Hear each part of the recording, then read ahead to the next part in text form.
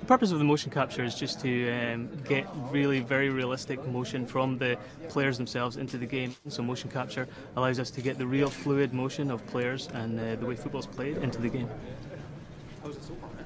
And having all the cameras out here filming it, and you guys getting a glimpse of what it's like to do this, and this is also my first time doing it as well. So it's great. Like I said before, I'm enjoying it, and having the cameras here so I can actually see what's going on later on. Watch myself on TV or whatnot. It's fun. It's a good accomplishment, a good experience. Aaron McCarty, and they just want to show you a little bit of the game.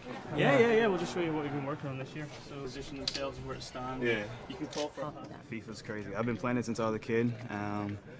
Like I was telling them earlier, I created my own player on the game, and now to actually have my player on the game, I'm gonna tease my little brother about it a little bit, because he's not in the game yet. So I'm gonna play against him and play as myself, score some goals on him, and tease him a little bit. Toronto FC, we're in the game.